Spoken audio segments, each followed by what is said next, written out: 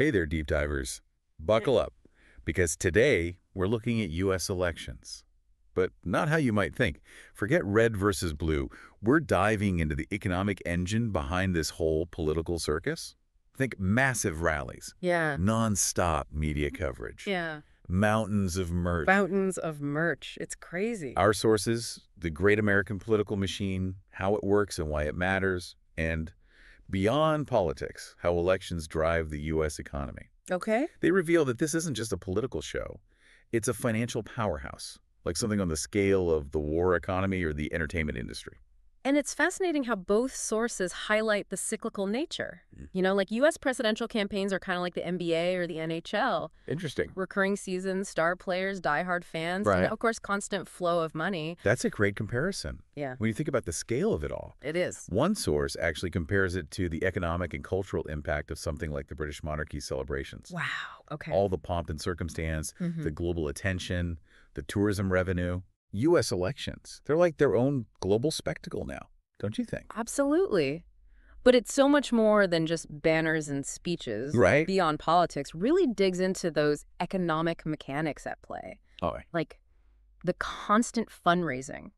It fuels this whole complex ecosystem. Huh. You've got your nonprofit organizations, campaign teams, marketing agencies, crafting all those catchy slogans, media outlets reaping advertising dollars, yeah. not to mention all the businesses that pop up around events and rallies. The whole world. It really is. The source even mentions things like speaking fees for high-profile figures, Right. which adds another layer to this economic web.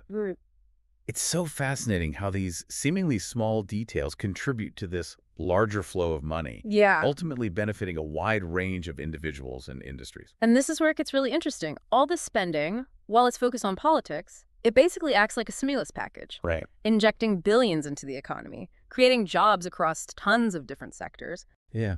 It's almost counterintuitive. We get so caught up in the political horse race, the debates, the scandals. Mm-hmm. We often miss the economic reality happening right there beside it. Exactly. And the sources argue that understanding this economic dimension, it's key to grasping the full picture of how U.S. elections work Yeah. and how they impact society as a whole. So it's not just about who wins or loses on election day. No. It's about the ripple effects of this massive political machine reverberating throughout the economy, touching the lives of so many people. It makes you think. It really does. It really challenges our assumptions about the role of elections in a modern economy. Like, instead of just viewing it as this political contest, Right. we need to recognize it as a powerful economic engine. Yeah, for sure. And here's where it gets even more interesting.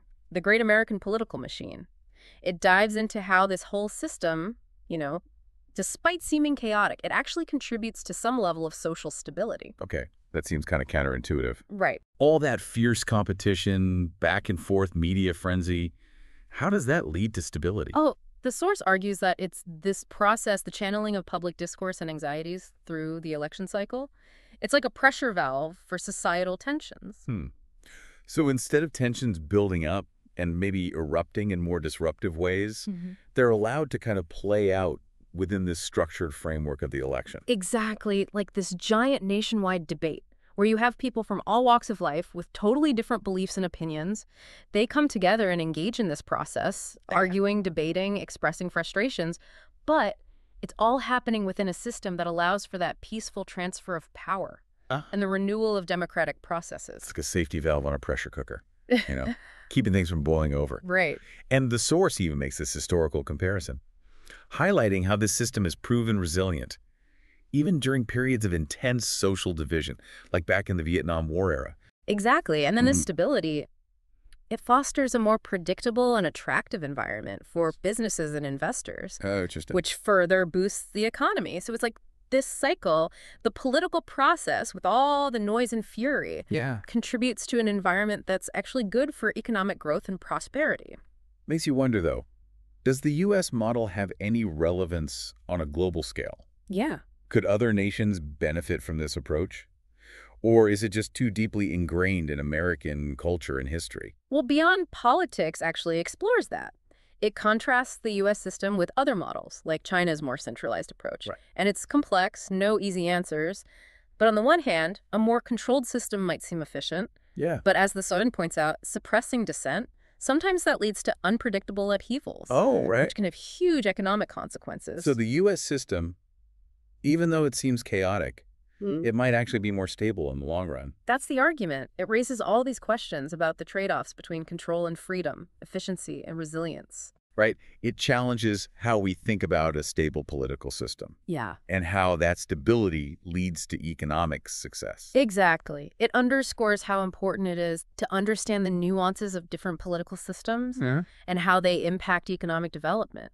There's no one-size-fits-all solution. For sure. Each system has its own strengths and weaknesses. I think that's a key takeaway for our listeners. There's no easy answer, no simple solution. It's about recognizing the complexities Yeah, and having these thoughtful discussions about the trade-offs. absolutely. And learning from different models, both the successes and the failures. As we try to create societies that are both politically stable and economically prosperous. To both sources. Yeah. They touch on the role of money in this whole system. It's a complicated issue, for sure. Yeah. There are valid concerns about the influence of wealthy donors and special interests. Yeah. The Great American Political Machine really gets into that, how the constant need for fundraising.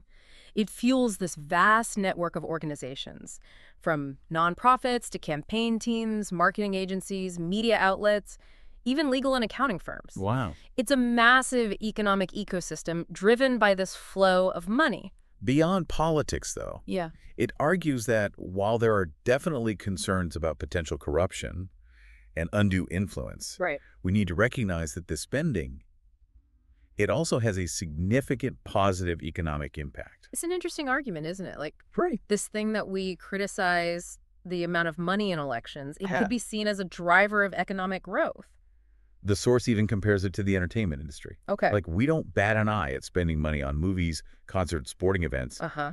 even though those things are arguably less consequential Yeah. than choosing our leaders. It's thought-provoking. It makes you re-examine what we think about political engagement Right. and the role of money in a democratic society. It's not about saying wasteful spending is okay or ignoring potential corruption, but it's about understanding the complexities Yeah, and having this nuanced view of the economic forces at play. exactly. And having an informed debate about how to find that balance Yeah. between the need for campaign financing and the importance of ensuring a fair and transparent process.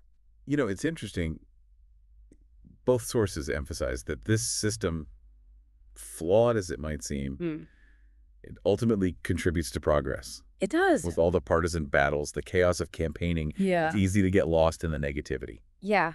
The Great American Political Machine really puts it in perspective. It highlights how, despite all that noise, the system consistently delivers this peaceful transfer of power. Every 4 years, a new administration takes office, and the country keeps moving forward. It's like a ship navigating through stormy seas. Right. It might get tossed around, but it ultimately stays on course. Exactly. And that predictability, that's crucial, not just for political stability, but for economic growth too, beyond politics. It emphasizes how businesses and investors, they thrive in environments where they can plan for the future with some degree of certainty. Yeah. And that confidence ultimately translates into job creation and overall economic prosperity. So the argument is that this system, with its built-in mechanisms for resolving conflict, ensuring that smooth transition of power, it actually lays the groundwork for a more stable and prosperous society. Exactly. And the source even points out that this stability, it allows for progress on a broader societal level. Like, when people aren't constantly worried about political upheaval or revolution, they're more likely to focus their energy on innovation, entrepreneurship, and building a better future. It creates an environment where risk-taking and long-term investments, they're more appealing. It makes you wonder, though, how the rise of social media and these online platforms, how might that reshape this system in the future? Yeah, it is a big question. Both sources touch on this. It seems like a bit of a wild card. Beyond Politics explores how these platforms, they've already shown they can mobilize voters, spread information or misinformation, and even influence election outcomes. But what happens as technology keeps evolving at this crazy pace? It's a double-edged sword, right? Yeah. On one hand, social media can give citizens a more direct voice in the process Yeah. and level the playing field for candidates who might not have access to those traditional media outlets. But then on the other hand, it also creates opportunities for the spread of misinformation, manipulation of public opinion, even foreign interference in elections. Exactly. The Great American Political Machine suggests we need to find ways to use the power of these platforms for good, Yeah, while also safeguarding against their potential to undermine democratic processes. it's a huge challenge. It'll require careful consideration, technological innovation, maybe even some new regulations. For sure. But ultimately, Hmm. it reminds us that this system is constantly evolving, Yeah. adapting to new challenges, incorporating new technologies. And that brings us to a final thought for you, dear listener. As we've gone through the intricacies of this system, the economic impacts, its potential future, what stand out to you? What questions are you left with? Because understanding this system, it's not just some academic exercise. It's about being an informed and engaged citizen. It's about recognizing the power you have as a voter, a Like, participant in the democratic process, and a contributor to the ongoing evolution of this whole experiment we call American democracy. so keep learning, keep questioning, and keep engaging in thoughtful discussions about how we can shape the future of this system and ensure that it continues to serve the needs of the American people. Thanks for diving deep with us today. We hope this exploration has sparked some new insights and inspired you to keep digging. Until next time, stay curious.